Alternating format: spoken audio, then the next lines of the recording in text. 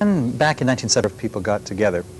They had been involved in a conference, and I think this was down at the Ontario College of Art, as I recall, talking about the need for media education and talking about the role media could play in the educational system. I wasn't involved at that point, but Barry Duncan and some other people were.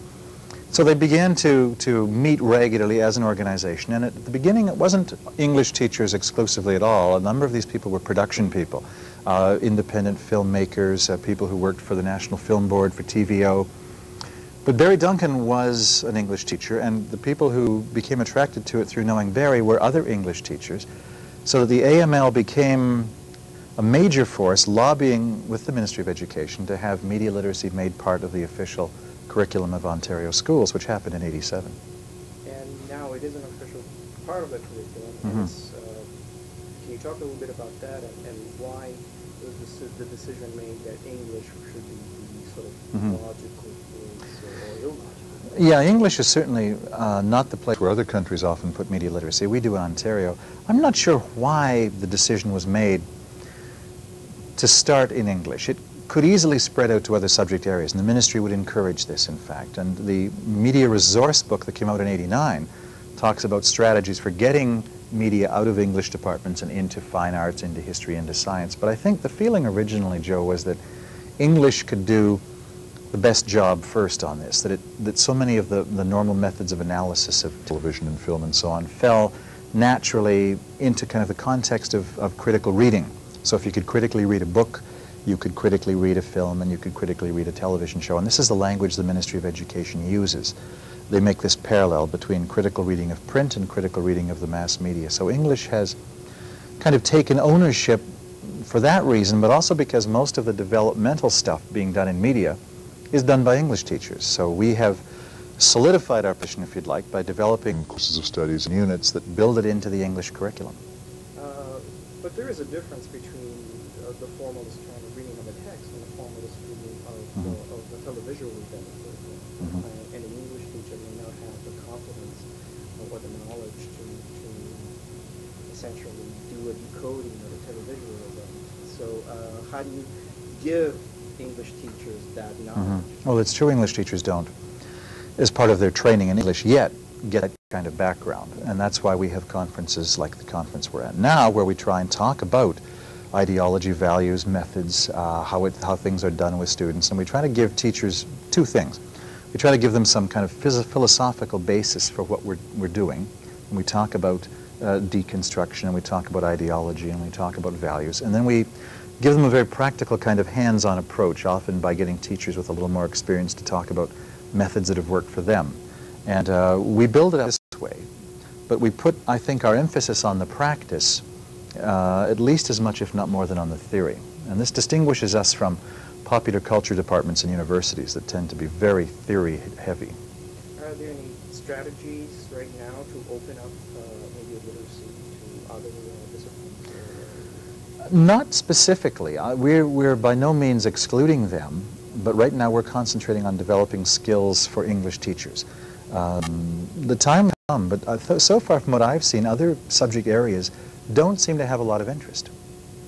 Why do you think that is? I think because, partly because the ministry came out with a guideline that sort of focused on English. I mean, English has to teach media. Other subject areas don't. So that the only teachers who will operate from other subject areas are those who are already keen. Now, that's not to say that there aren't people who are.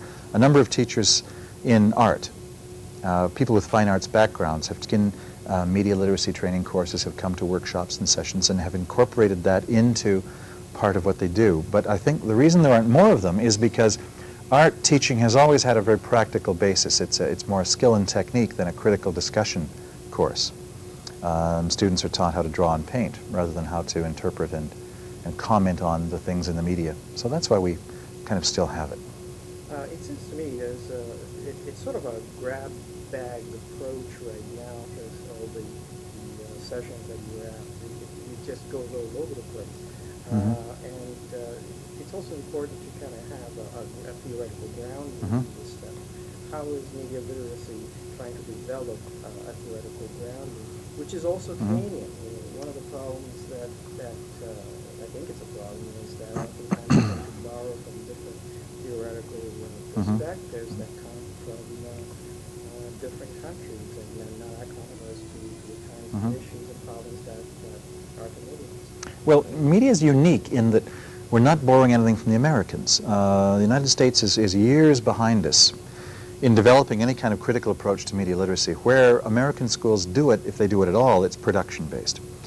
We borrow from Australians and from Britons largely because they're ahead of everyone else.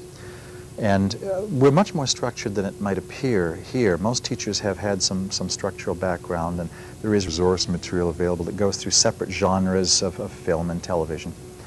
And we read extensively and try to bring in things we have found in popular culture writings, writings of Henry Giroux and Aronowitz and Paul Simon and so on. And we do our best to try and supply teachers with some philosophical background from our own reading. But teachers are a little bit suspicious of something that's too heavily theoretical. They want a practical, understandable, hands-on approach that they can sell to students. So we do kind of a basic deconstruction approach to things, and this leads teachers to the same thing we do with students, to questioning why we do it this way. What are the values that underlie this? What are the assumptions we're making when we talk about gender, when we talk about violence? What kind of social values do we bring to this? And sort of the philosophy comes with the practice, rather than laying down some kind of philosophical groundwork and then building practice on top. The two go hand in hand. Well, the other question is the building a Canadian sort of component. Well, you know, it's funny that the Australians and Scots got so deeply into media study because they were relatively small cultures dominated by other people. The Scots felt dominated by British media, the Australians dominated by American media, and because they were so removed from it, I think it was easier for them to be critical of it at a distance.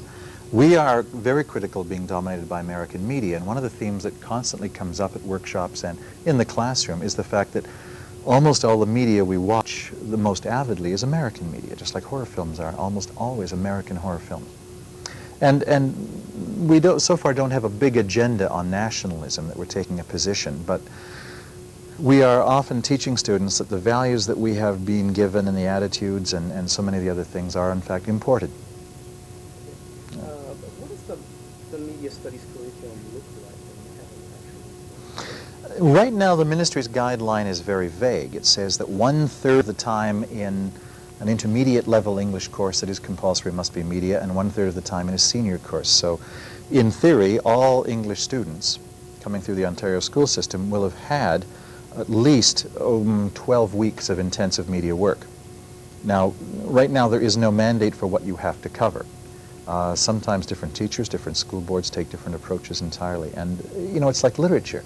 You choose for your students what you think they should read.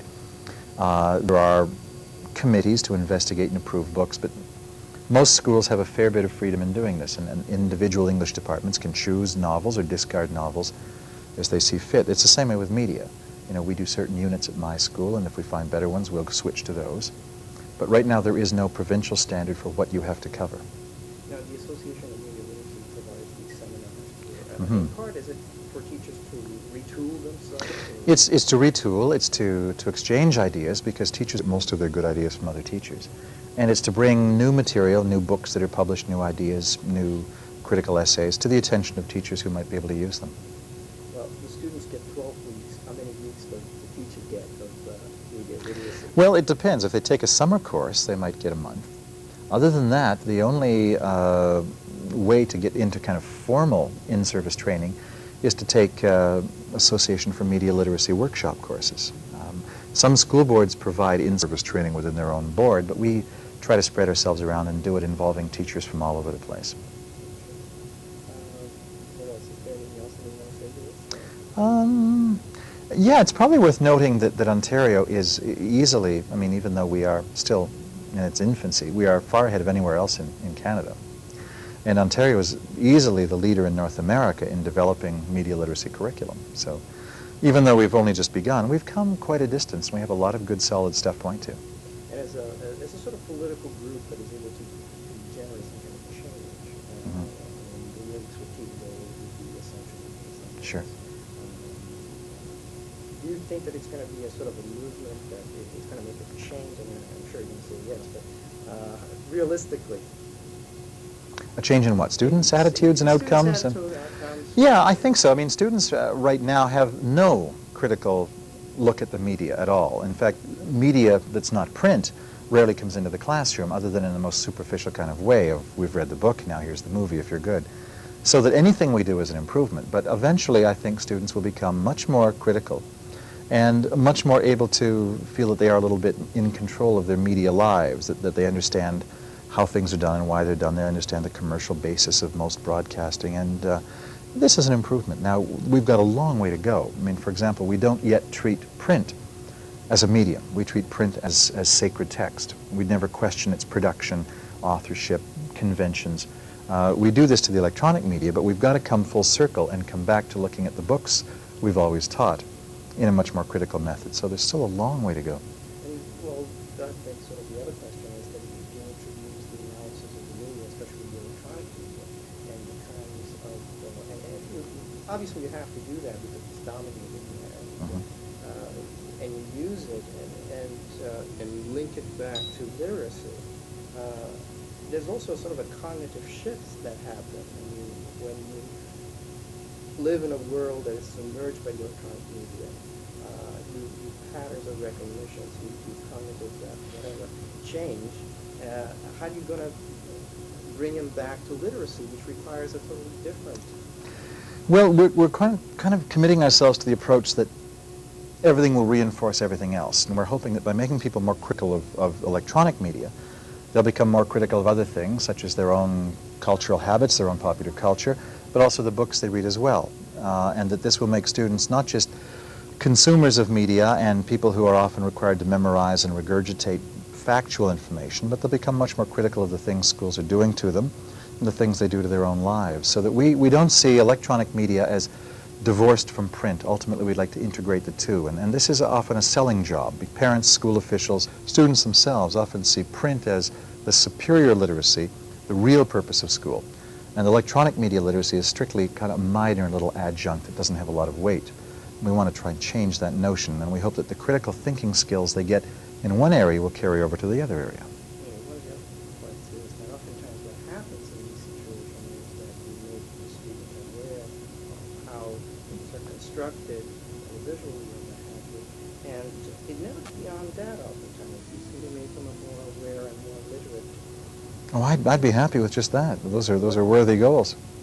Yes, but then what happens is that you sort of you're left as though if you're that critical, then the only thing that you can do is simply chronicle the triumph of the ideology that's out there. Sometimes. Students are also involved in production. So they do increasingly get a chance to do things themselves in a creative way. And we're not critical only in a negative sense. The purpose is to inoculate students against the media. Often students are taught to appreciate the things the media can do and the ways in which it does it. Certainly we want to make them critical because of the vast power the media has and make them aware of how they are often manipulated in ways they don't see, but we certainly don't take a totally negative approach at all. And in fact, many of our students will go on to jobs in the media and see this as a perfectly valid career. And if in part that's a result of our work, then we feel good about that. Running narrative, the whole thing. I mean, I could do this all day. We do this for a living. What do you mean when you say you see it as they see it as a legitimate career? Oh, I mean, the results of taking media literacy courses in high school are not going to be that you think, geez, I'd never want to work in the media. Oh, There's such sleazy buggers. Yeah. It's just ripping people off. We don't take that approach. And a lot of the students who do well in media literacy often, will be taken to a shoot, will go to a studio and find it intriguing and fascinating and realize that this is an area where there's a lot of potential for creative and critical people. And, we're very happy to do that. And when community colleges, in fact, get in touch with us and say, hey, you're teaching this, would you people like to come to an open house? We say, terrific, yeah. Students often go on and start as cable pullers and work their way up and be producers. And if we have a hand in that, we're happy to encourage it. And a lot of students who, I and other teachers who've been in media literacy for a while have in fact gone into the media and have come back and talked to our students and opened up other avenues. So we certainly are not at all opposed to professional production. I think it's moved beyond the high school level now, in the college level. Yeah. The Ministry of Education's official stance is that production-based stuff that's to lead to jobs is a college-level thing. and that the high schools are supposed to look at it aesthetically, critically, in terms of visual literacy skills. But we'd like to see a nicer link than that. Is it Centennial that has the literacy program? I'm not sure. I'm not sure. They could be. I've Yeah. seen the pamphlets. But a lot of my students, for example, get keen on going to Ryerson. Yeah. And they see that what they've done in high school is the beginning of what could turn into some very interesting stuff. So we certainly try to steer teachers away from taking the inoculation approach that isn't this insidious, let's learn how they do their dirty stuff. So.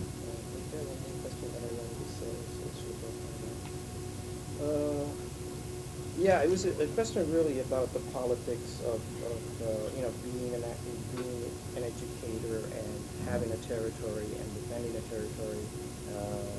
Oftentimes that happens within institutions. Mm-hmm. Do you foresee any kind of problems with that? Well, the funny thing is English as a compulsory subject area is not an area that ever has to sell its other areas do. I mean, history and science and things that are to a large extent optional have to compete. Now, we've taken on media literacy. If other areas got into it, they could probably use this to make their subjects more saleable. History, for example, or man in society courses or art courses. And we'd be happy to share because we have a lot. But so far, it's not my experience this is happening much. English departments still hang on to the media part and often create separate media literacy courses.